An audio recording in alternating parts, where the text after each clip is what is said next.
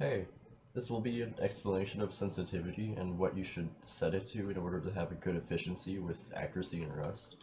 Although it's not limited to this game, these are just general things that are very helpful to know about in other games. So there's three types of hand movements. There's moving your whole arm, there's moving your wrist, and then there's the rare one where you move your mouse just with your fingers. And nothing a professional CSGO player made a very detailed video explaining this, and I will link it in my description. So generally, you will want to have a low sensitivity if you move exclusively with your arm. Lots of space that you'll probably want to have, and you want to have a decently high sensitivity if you rely on your wrist or your fingers to move your mouse. And there is some players like me that just use a combination of wrist and hand movements.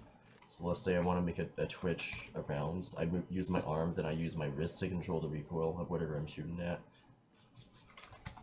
So many people say that sensitivity does not matter and that it's just preference, but in my opinion, that's a lie. You want to have your sensitivity high enough that you can move quick enough to do what's necessary, but low enough that you can do certain things accurately.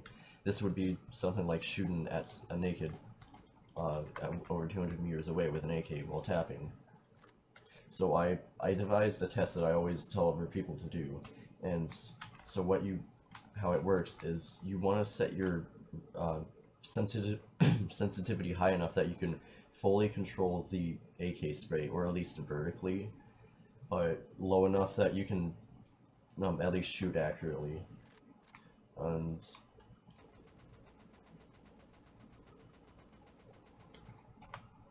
so it doesn't look like I'm moving my mouse very much, but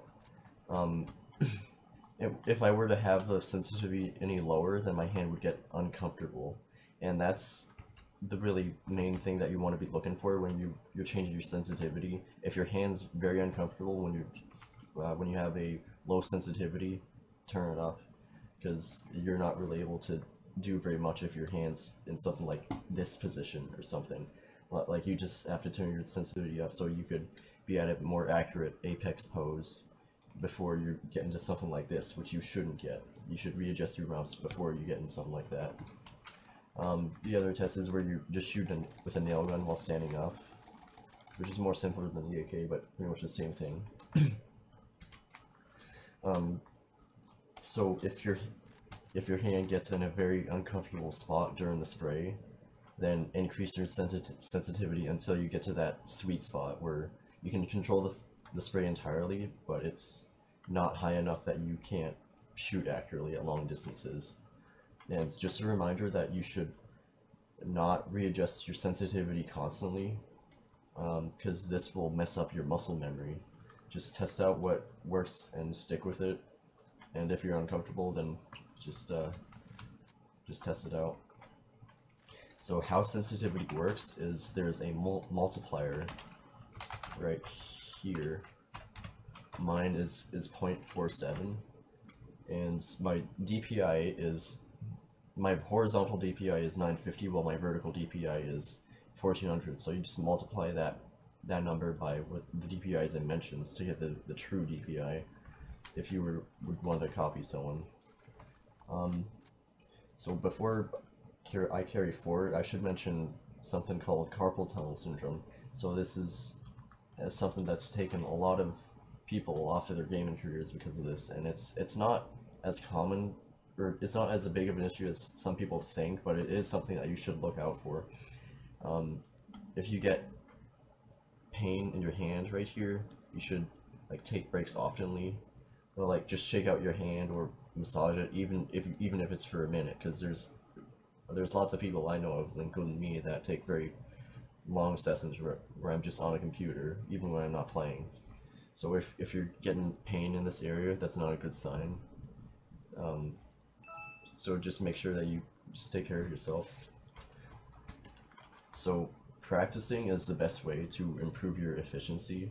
Combat tag servers are very good for this, and it's mainly to improve your skills for aiming and abusing cover, which is also a very nice skill for Rust. And a different server which is also good for aiming is aim train servers, where you just shoot at moving bots. And the main determining factor of a hit or miss shot on a moving player is how well you track them. So, let's say you don't want to go to any of those servers, you can just go on a creative server, set up some targets, make sure you're moving around, because you will want to move around to make yourself harder to hit while you're shooting at other people. And you just practice. And after some time, you should be comfortable. One last thing I should mention is that you should have the true full screen windowed commands. This will get rid of an input delay for Rust, and it's very helpful to have, because if you're playing it in windowed and you have that delay, you're pretty much slower compared to other people in a literal sense. So hopefully this video is helpful, and I'm going to be doing a series on PvP tips. This one was for sensitivity.